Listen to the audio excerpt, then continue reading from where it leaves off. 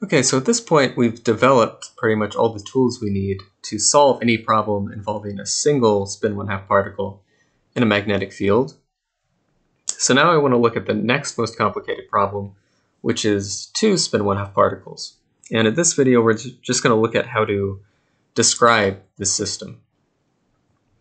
So one thing we could say about this system is that, well, individually there should be, a spin Z1 operator and a spin Z2 operator and a corresponding up and down kets, which I'm going to switch notation here and use up and down arrows rather than plus and minus. And so, this is our first particles in the spin up, or the second particle can be spin down, or in the first particle can be spin down, and then these states are second particle is spin up and second particle is spin down.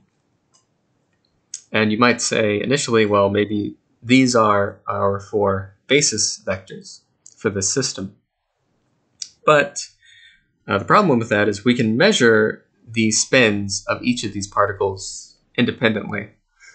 So you could measure, the spin of both particles and get spin up for the first particle and spin up for the second particle.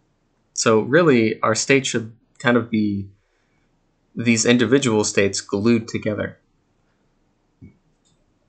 And that's exactly what we'll have. We'll have these four basis states, where I have one state where both particles are spin up, one state where the first one is up, second one is down, another one where the first one is down, second one is up, and then the last one where they're both down. And the symbol here, it means Kronecker product. That's not so important right now, and in fact the technical details of what this means doesn't really matter. We just need some kind of notation to indicate that we're kind of gluing together these states. And it's not going to be any more complicated to work with these kind of things than it was with our original systems. So the other thing is our operators will always be written in terms of the Kronecker product of the operators in the individual states.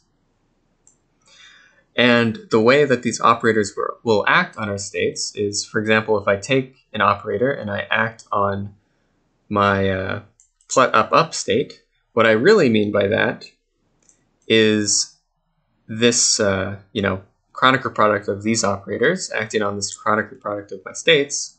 And all I'll do is I will act my O1 operator on the state corresponding to the first particle, and my O2 operator is going to act on the second state.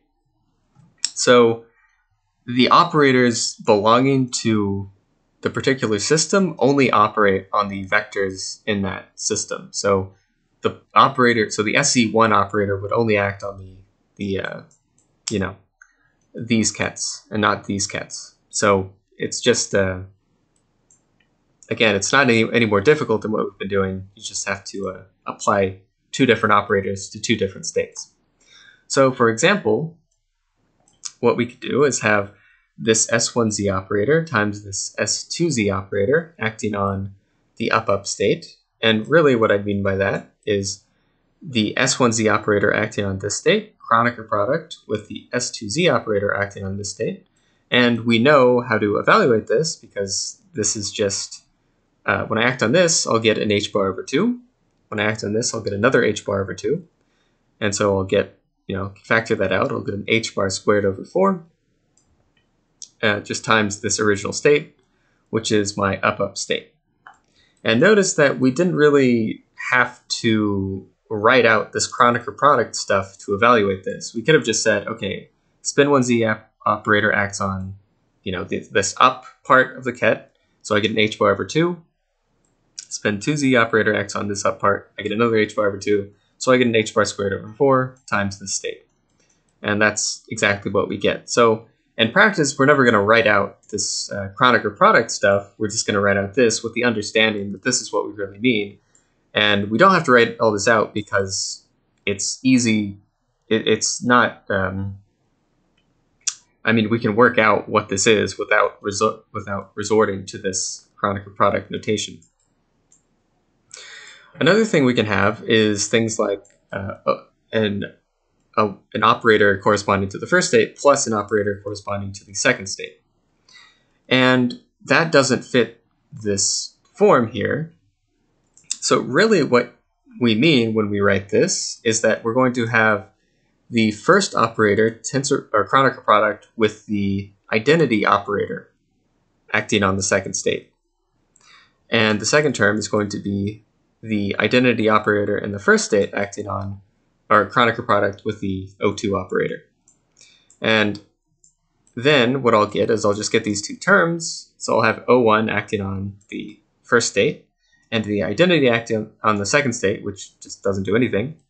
And then in the second term, I'll have identity acting on the first state, which doesn't do anything, and then O2 acting on the second state. But again, if I work this out for a specific example, so S1z plus S2z, and I do this, what I end up with is these two terms. And again, I can just evaluate this using my eigenvalue relations. So I get an h bar over 2 here, and another h bar over 2 here. And I just get these two things that add. So I get an h bar times my up state. And again, you don't need to resort to this Kronecker product notation to figure that out. You could just say, okay, S1z acting on up, that's going to give me an h bar over 2 times the same state. S2z acting on this up gives me another h bar over 2 times the same state. So I just get an h bar over 2 plus an h bar over 2, which is h bar times the state, which is what I get. So that begs the question, why am I even bothering writing all this stuff out if you never actually have to work with that? You can just kind of work with this simpler notation with an understanding that what you really mean is this.